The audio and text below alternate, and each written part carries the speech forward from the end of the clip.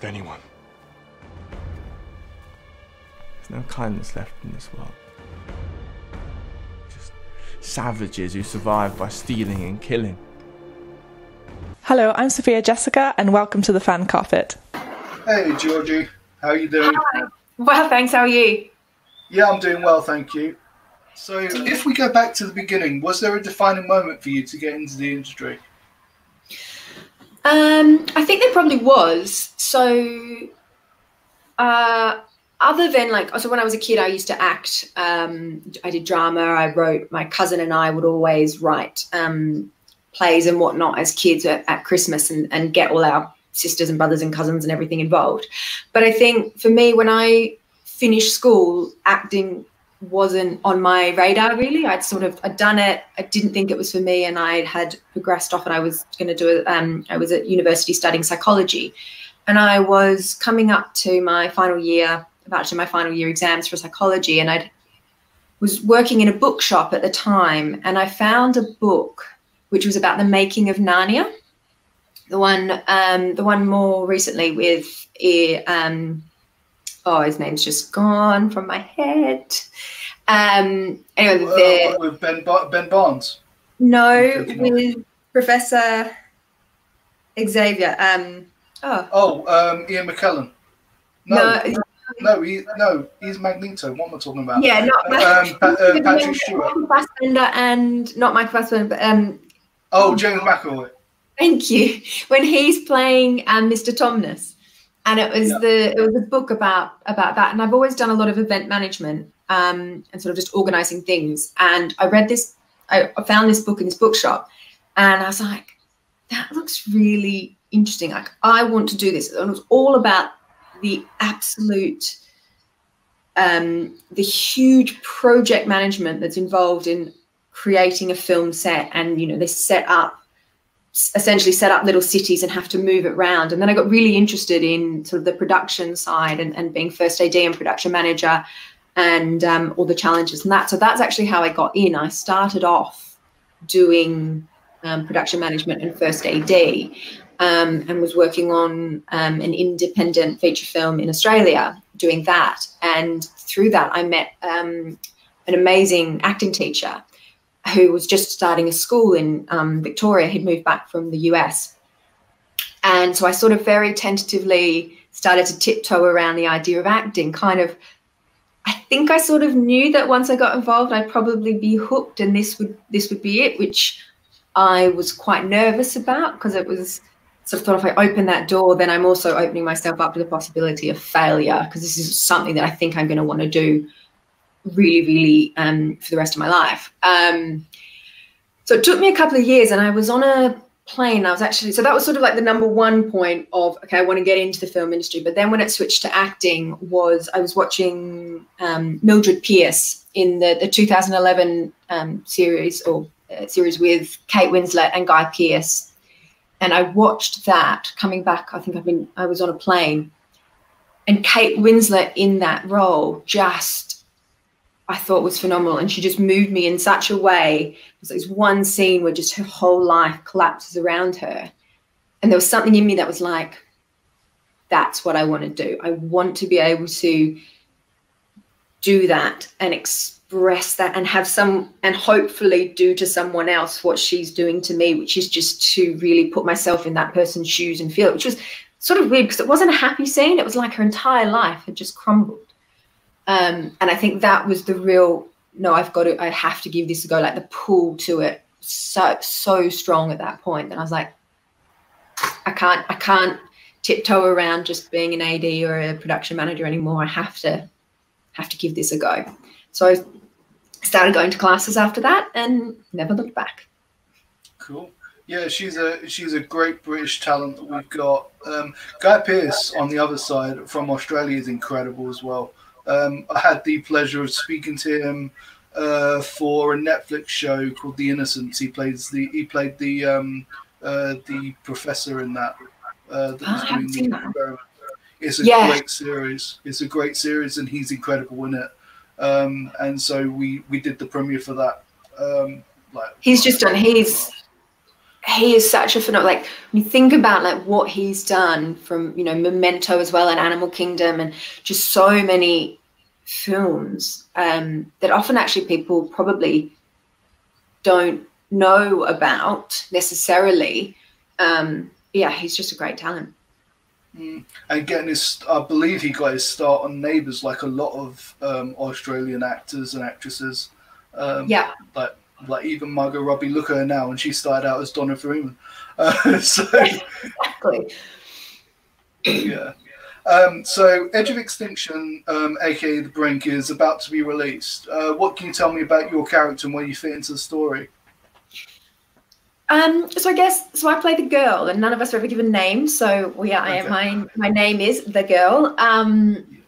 She is in a way the catalyst. So the boy who Luke Hobson plays is sort of living this very he's got it all sorted. I mean, it's not a good life, but he is surviving.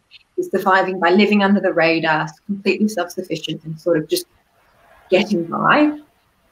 And then the girl comes in and they meet, and they have a connection that then when she sort of gets captured, which you can see through the trailer, she is captured, it then spirals his entire life out of control because he's lived so long on his own and sort of been like, I'm not helping anyone else. This is a game of survival. I'm not doing it. And then they meet, and it forces him to change his approach, I guess. And then that kickstarts the rest of the story and the sort of journey, I guess, that they go on, and each of them, and also when the man comes in, Chris's character, all sort of facing the choices they've made throughout their lives and where they've got to at the start and by the end of the film. Okay, great. And obviously with the post-apocalyptic setting, what was the atmosphere like on set?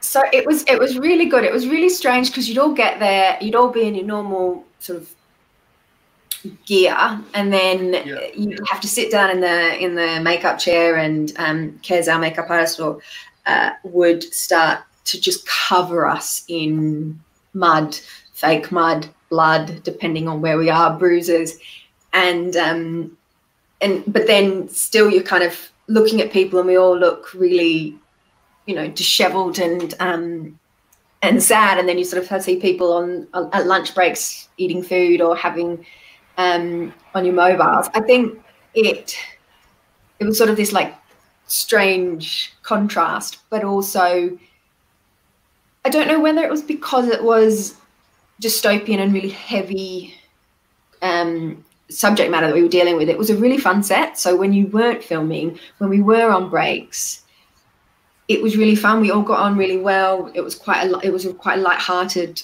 set, and it was a really caring set. So there were a couple of scenes that we always seemed to get the costumes wrong. So on I think there were a couple of days we were filming, it was boiling hot, and we were all in our really winter clothing. And just, you know, the moment the cameras stopped, we were all trying to take layers off, and then we'd have to put them all back on and just drinking gallons of water. And then there's another scene where I don't have that much clothing on, and it was freezing. It was like 5 degrees or something, and I was just, and so there you did have people give me blankets, and like, because other people had more clothes on than I did, so they're trying to keep me warm, and sort of between shoots, trying to keep me warm, because otherwise I was just sort of fingers and toes going blue. So it was a really caring set. And then I think in a way that helps you to go a little bit further when the cameras start rolling, because you know you're not tired or overwhelmed by everything. You can kind of keep it relaxed when you're not recording. Cool.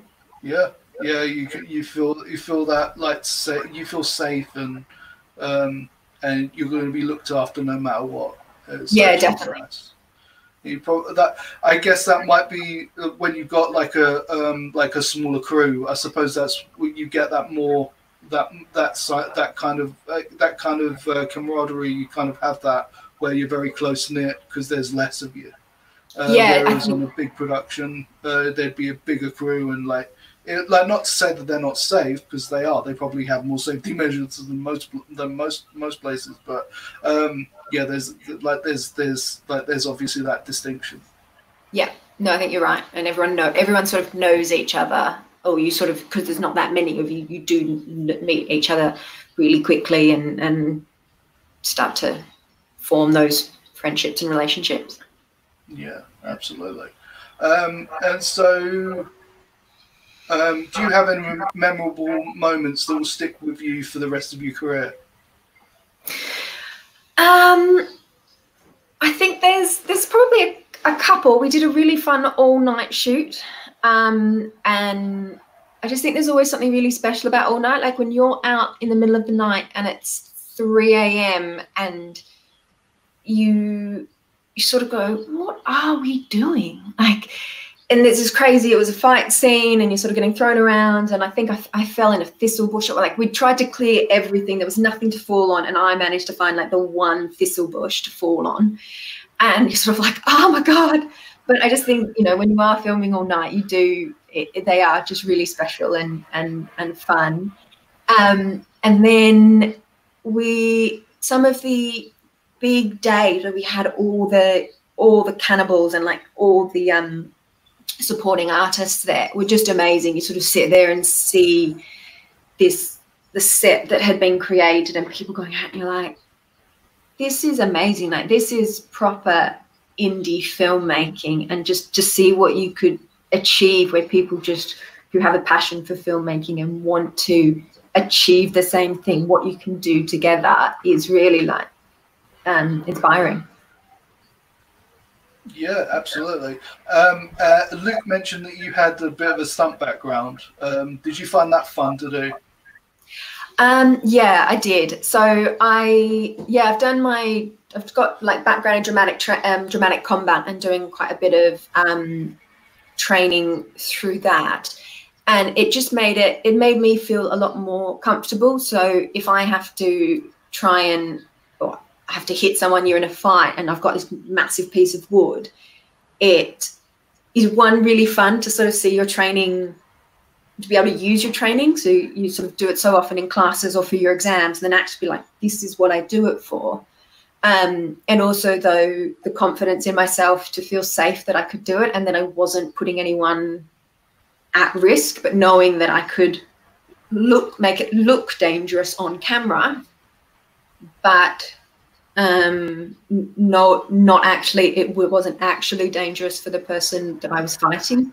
And that was really good because Chris as well he was sort of our fight choreographer, and sort of being able to help him and only in small ways, because like that was his thing, but if there was something that I could do with lots of people, when he was coordinating fights and managing and acting as well at the same time. So sort of being able to bring that little bit of assistance, especially from like my moves of knowing what I could do and what was safe, and just one less thing for him to worry about. But yeah, it was fun. Awesome. All right. So what is your preferred genre, and do you have any favorite films? Favorite genre, I guess, would probably be drama. A lot of my background that I've acted in has been horror or thriller. And I'm an absolute scaredy cat, so I find it really hard to watch horror films. I get way too scared and they sit with me. So in many ways, it probably actually makes acting in horror quite good, because you just put me in a dark, scary room and leave me there, and I will become that sort of person that needs to be terrified on camera really, really quickly and really, really easily. But I do like drama, and I'd like to do a bit more action. The ones that really sort of get into the psychology of characters and a bit more, a bit deeper, I guess. I'd love to do comedy, but it's probably not what I'm naturally, I don't naturally gravitate towards that. I mean, sometimes I think I'm hilarious, but no one else does, so that's fine. Fair enough. I was going to say my favorite film is actually probably, it's sort of a question as to whether it's a film or a series, but I would have to say it's the BBC's original series of Pride and Prejudice. Nice. Okay. Yeah, that I love.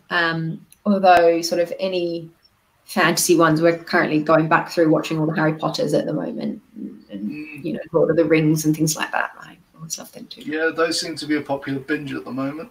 Yeah, especially those extended editions. Yeah, but it's kind of nice that you don't have to keep choosing which movie to watch. Like, right, I'll just start with this, and then I've got 7 movies to watch or 8 movies. Yeah. Yeah, I've one Christmas, I think this was before Deathly Hallows Part 2 was available on DVD. On my DVD shelf, I've got like a box set of the first 7 Harry Potter films, and one Christmas, I decided to watch them all again. It was a good binge. It was a good binge. I just watched them all. It was a good binge. It took a couple of days, but it was fun. I enjoyed that. I like Harry Potter. I think it's a great series. Yeah, I even like the Fantastic Beasts films. Yes, so they were going to watch them after this one. Oh, okay. Yeah, have you seen them already? Fantastic Beasts? Yeah. I think they're good, and there was something that happened in the second one that I didn't see coming, and I'm gonna have to watch them again now. Yeah, that I didn't see coming, and that is quite interesting because I've not read the books, so, and I know that Fantastic Beasts aren't based on any books, apart from a textbook that Harry has in, I think, the second year or something. Yeah. But I've not. I don't have the like the knowledge of the rest of the lore, like what the actual what the books are and what the film could have been if they had, because the books are way too vast for them to follow every single plot point. They had to linear it in the films. Yeah, although I mean, I do think they did a really good job. I mean, I've read the books quite a few times, and there are little things you go, oh, you didn't get to meet that character, but the general gist, I do think they did a really good job with them. Yeah, I mean, there's a major plot point that's from the books that I don't think they could have done in the films, like where it was like they could have been 2 chosen ones, and it could have been Neville. Yeah, that's true. I don't think they could have done that in the films because it's called Harry Potter, and I think that would have been a bit too confusing if there was like 2 plot points that were kind of working against each other. Yeah. In that respect, you're following Harry's story, but you also have to keep an eye on what Neville's doing. And yeah, I don't think it would have worked for film. Maybe in a TV show where they can actually have the time to actually spend time, like what they're doing with His Dark Materials on the BBC at the moment. They're having more time to devote to what's actually happening, not condensing it down into 2 hours, which I think was the main problem of that film, because I don't think it was a bad film. I don't think they had enough time, and it didn't do very well because it didn't have enough time, and they were trying to set up too much stuff in the first film, and they obviously didn't get a sequel, and yeah. But TV seems to be the best place for things at the moment. Like for long form storytelling anyway. Yeah, I think it's sort of moving that way as well. It gives everyone a little bit, as you said, more time to develop the story and the characters and everything. Absolutely. So are there any other aspects of the film industry that you'd like to pursue? So I still really like doing being first AD and being on set when especially if it's a story or a director. If it's a story I really love or a director I've worked with before, and there's no role for me, or just it works better for me to be a first AD, or a second AD or production manager or something, then I do really like getting involved and doing that. Probably more the first AD than production manager. I love the chaos of set.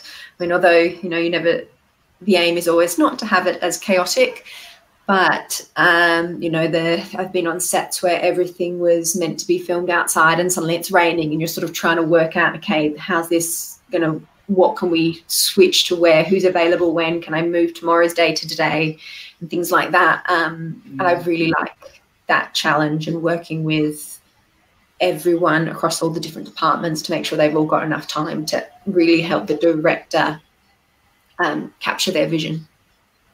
Okay. Do you ever, has it ever been the case where you've been the first AD as well as acting, like then juggling those two roles at the same time? Not at the same time. So there was a day on when we were filming Edge of Extinction where the first AD couldn't be there for the afternoon, and my scenes were in the morning. So I said, look, I can stay and do and switch over in the afternoon. I sort of would rather, I've never done the two at the same time, because for me it's really very different sides of the brain. And if I'm being an actor and trying to be in the situation 100% as that character, I don't want to be thinking, oh, that wasn't there for continuity. I wonder if that person's in the makeup chair getting ready for the next scene, or we're running a bit late, what's the time? I just don't want to try and split my concentration like that. I've often wondered how people who direct and act at the same time and what they do when they're doing their own scenes, if they have a really, you know, someone there to assist them. But I haven't done that, and as of the moment, not too keen to try and stretch myself that far just yet. Cool. Yeah, well, maybe one day you'll do that and realize that this is what you were missing all along. Maybe, yeah. I'll be like, all right, everyone, and action, go. Yeah, who knows? Good. Yeah, I always find that fascinating with actor directors, how they actually do it and keep it all straight in their head, because it's got to be, because there's two disciplines at least that you've got to work out, because you're behind the camera and then in front of it, and I don't, because I'm not an actor myself, so I have no idea how that would be done. I mean, when we actually make our film, I'm going to be doing it on the producerial level. I'm co-writer, but yeah, I'm not acting in it. I'll leave that to the ones that know what they're doing. I've just written it. Well, I wrote it when I was 14.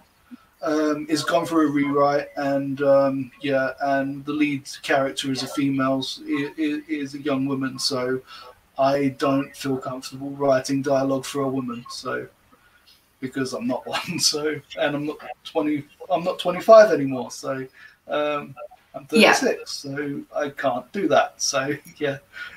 Well, I'm sure you could, but it's probably worth getting someone who has at least been through that, if not are currently going through that period of their life. Yeah, so that's what I did. So my co-writer is 25 and she's a woman. So yeah, well, perfect. Sorry, she's 26 now, but she was 25 when I asked her to do it. So yeah, be good. All right, so you've worked with a great crop of talent. Do you have a wish list of who you'd like to work with? Well, Kate Winslet. Love to work with her. I think there'd be so many people that I would just love to work with and see them work. So Cate Blanchett is another one that I would love. I'd love to work on a, I mean, I think most people would, but like a Christopher Nolan film, ones like sort of Inception and things like that, which are a slightly more obscure subject. I mean, obviously working on Batman would have been great, but something like that would be amazing as well. Or I've also, you know, Wes Anderson, someone like that, with the slightly quirkier sort of films, I think would be really fun too. I can't say I actually have like a checklist of people, but yeah, there'd be so amazing actors. I think seeing someone like Daniel Day-Lewis working as well you know, you hear all these stories of what they're like when the camera stopped rolling, but actually just seeing how they do that. Or like Heath Ledger as the Joker, I think, or even Joaquin Phoenix is the Joker. Sorry, yeah, Joaquin Phoenix is the Joker. Just seeing them as they are when the cameras stop rolling and watching how they work, I think would be amazing. Yeah, absolutely. Yeah, I would have loved to have been a fly on the wall when Heath Ledger was his Joker, because that's just incredible performance. Yeah. Unfortunately, he's no longer with us, but and again, he's another Aussie. So you've got a lot of talent that comes out of that island. We really do. Yeah. So who inspires you within the industry? Ooh, that's a good one. I think for me, it's so many people that have come through, like that work within the indie film industry as well, that really still seem to have a passion for the craft. So I think it can be really easy to get swept up in like the celebrity of it, but actually people like that still do the more indie films. So another one, I think there was an interview or something with Jeffrey Rush, another Australian. Sorry, probably these people I sort of grew up with. But you know, he was saying he was very happy to do all the Pirates of the Caribbean,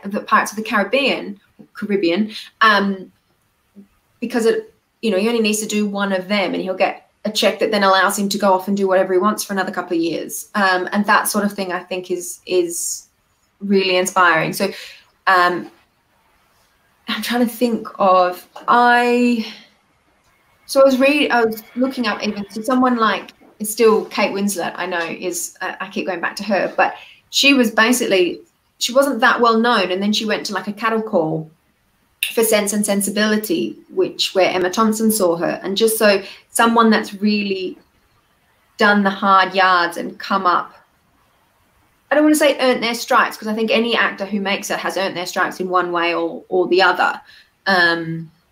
But people that just keep pushing. Jackie Weaver is another Australian actress who I guess got more worldwide fame from Animal Kingdom only a few years ago, when she was sort of in her 60s or something. And there was this big, she hasn't done anything. And she was actually quite big in Australia, and someone that's just kept going and kept going and kept going and had this amazing career in their hometown, or not town, but country.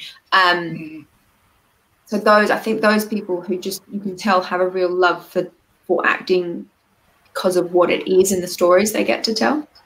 I think Essie Davis was the same, if I remember rightly. Before the Babadook, no one really knew who she was, but she has a huge career over in. Is she from New Zealand? Yes, I think so. Probably should know that. But she had a massive career. I mean, even someone like Alan Fletcher, he had a massive career before Neighbours. I mean, obviously he's known for Neighbours now because he's been on the show for like 20 odd years now at this point. He's the first thing I remember seeing him in was he was an airplane. I can't remember the name of the film, but he was an airplane. He was a pilot. Right. He was a pilot, and he was just incredible in that. And then when I saw him pop up in Neighbours as Carl Kennedy, that was just that's great. But I just thought of someone else as well, like Matt Damon and Ben Affleck, and the fact that they wrote Good Will Hunting, that sort of thing as well. People that really go out and write their own work, and then get that up and running. And look at their careers now. I mean, exactly. They're just incredible. I mean, even Margot Robbie, as I said before, starting out on Neighbours as Donna, to see what she's been able to do now. But her turning point was probably The Wolf of Wall Street, even though I knew of her years before that because I was watching Neighbours. When she was in the mainstream, that was The Wolf of Wall Street, and now she's producing. She's got is it Lucky Chap Productions that she's got? Oh, I don't know, actually. I haven't caught up on that. Lucky Chap. I have to look that up.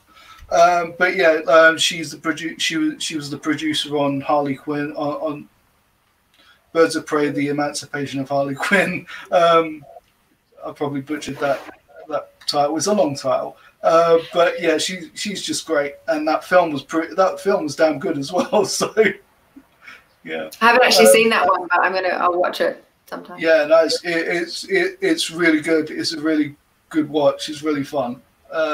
And like she makes that character her own because obviously Harley started out in the animated series, and she's one of the only characters that actually made the transition over to the comics. It doesn't always happen that way. It's very rare for that to happen, but Harley was one of them. I believe Diggle from Arrow also did that because he wasn't in the comics. He was made for the show, I believe, and now he's in the comics. So yeah, that was cool. All right, so what would be your dream role? I think so. Sort of role like a Carrie Mathison from Homeland. Okay.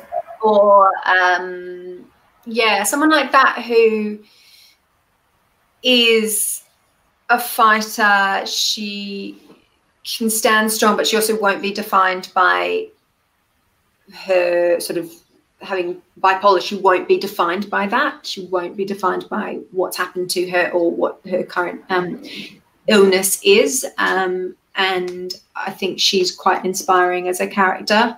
I do quite like that sort of role. Or is it Nina from Black Swan? That was played by Natalie Portman. Same sort of thing. This woman under intense pressure, and there's that physical element within the role. I quite like a psychological or a physical or both element within the sort of roles. They're the ones that really appeal to me.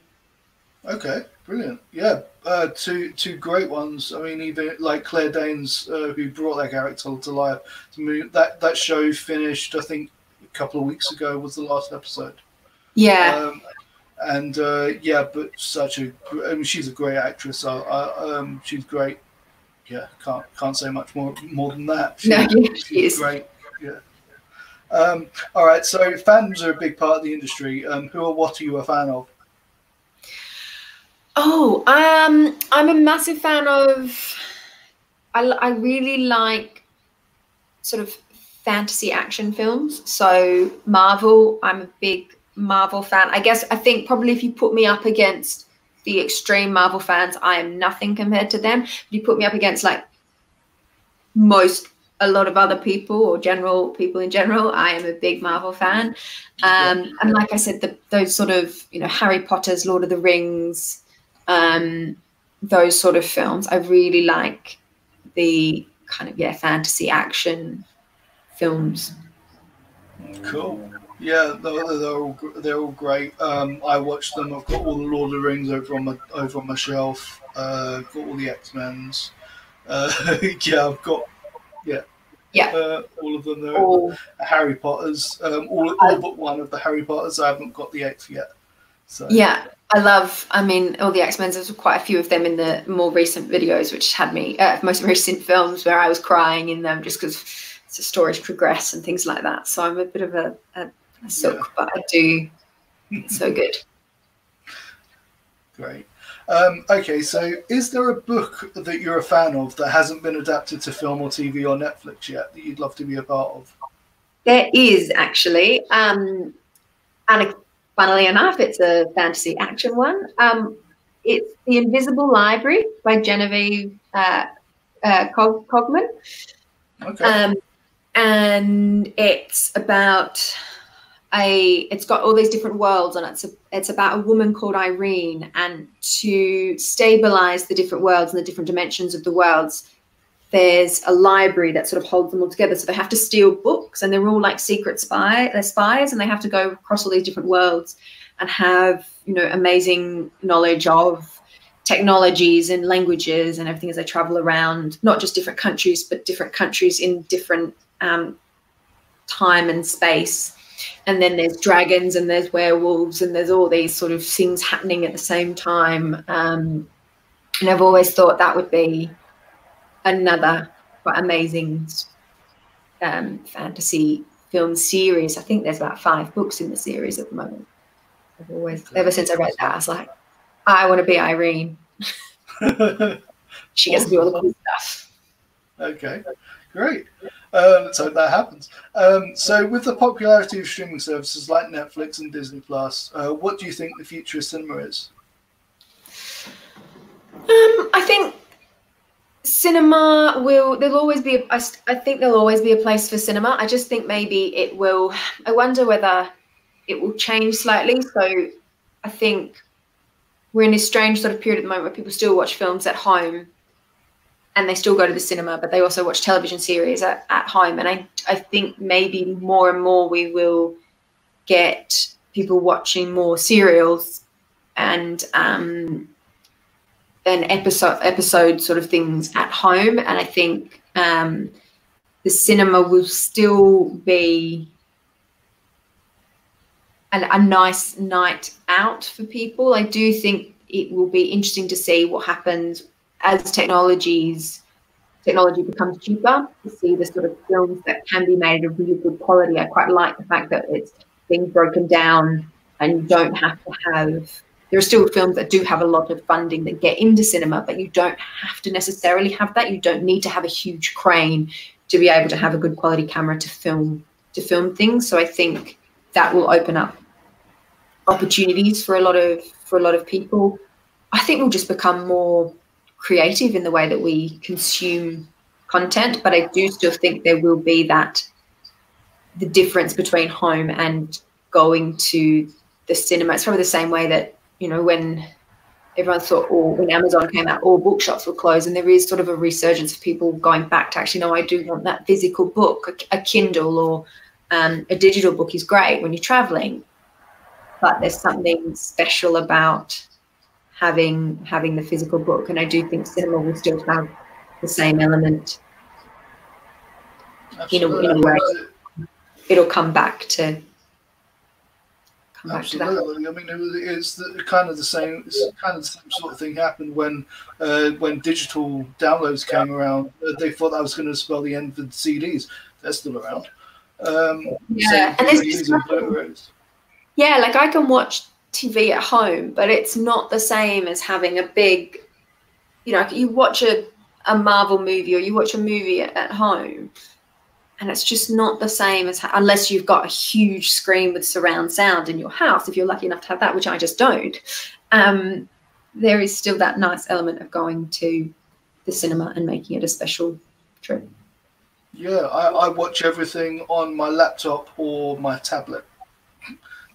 So yeah, I don't have like the home cinema thing. I would have loved to have seen it. I would have loved to have seen Endgame, Avengers Endgame, in the cinema. Well, I saw it in the cinema, but I would have loved to have seen it in IMAX on the bigger screen. Yeah. I did see it in IMAX, but I saw it in the one in Leicester Square. I didn't go to the big IMAX to see it, the one in Waterloo. But I would have loved to have seen that in IMAX. That would have been like in Waterloo. I would have loved to have seen that in there, because especially that in battle scene. That's just great. Yeah, that would have been amazing. And again, one of your countrymen is one of the leads in that. So Chris Hemsworth. Yep. And he's one of those. I like Chris Hemsworth a lot. He's one of those that can flip between the two. He can do the big budget, like an Avengers, and he can go and do a Netflix film like Extinction, which just came out. Extraction, sorry, which just came out. So yeah, he's just great. And they're talking. I haven't seen Extraction yet, but they're talking about it being the next John Wick. So that'd be interesting. Right. I need to watch that. I haven't had time to watch it yet, so but I will watch it because I like Chris. I think he's great. So just before I let you go, Edge of Extinction is coming out. I think next week, or is it next week? Yeah, on Monday, on the 18th. What are you hoping that the audiences are going to take away from the film when they get a chance to see it? I hope they'll. I think there's sort of an element of throughout the film.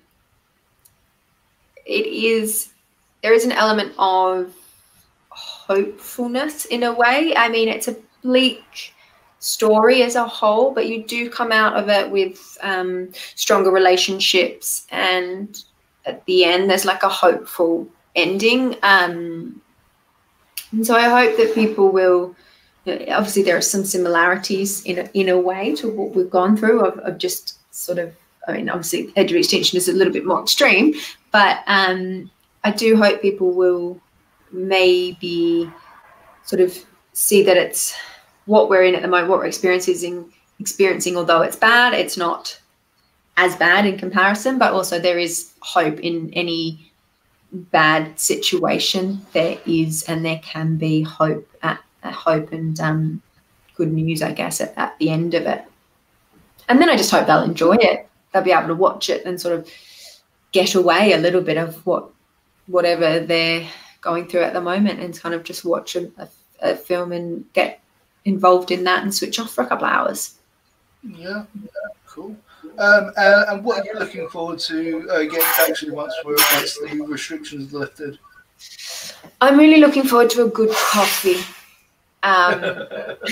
So I love my coffee, and as well as, like, a pint in a pub or something like that. I think a good coffee that's not in a takeaway cup for me, so it's sort of when we can go back and sit down. We kind of had gone to the coffee shop just down the road from where we live quite a bit and knew the people there reasonably well, so when they were all closing up, sort of like, we'll see you on the other side, can't wait to come back. So I am looking forward to going back there and just having a really good coffee, which, I mean, there's all the things of seeing friends and things like that, which of course is going to be great, but it's something as simple as that to me is going to be a big yay.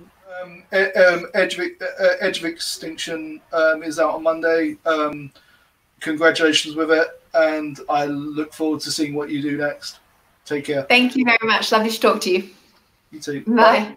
Bye.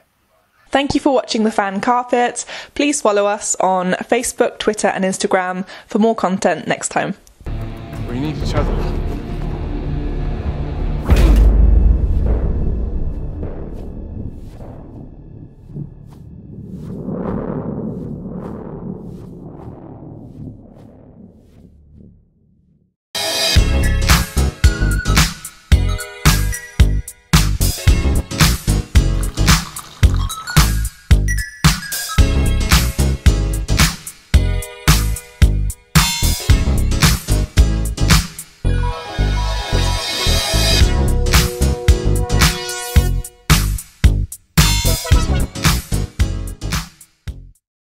I'm here on the largest of the Balearic Islands, Mallorca, with the turquoise waters of the Mediterranean Sea, beautiful mountainous landscape, the thriving city of Palma, quaint little market towns, a growing number of luxury hotels.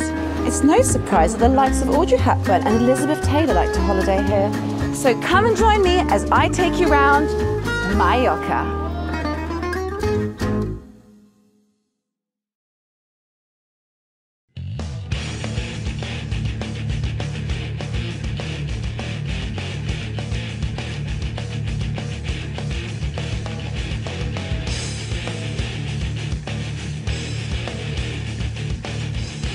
Thank you for watching The Fan Carpet. If you like this video, be sure to click that thumbs up button at the bottom of your screen. And also be sure to subscribe to the Fan Carpet YouTube channels. They're absolutely free and so much fun too. Be sure to check out the official website, thefancarpet.com. Also, you can follow us on Facebook, Twitter, and Instagram to stay up to date with reviews, competitions, the latest news, and so much more.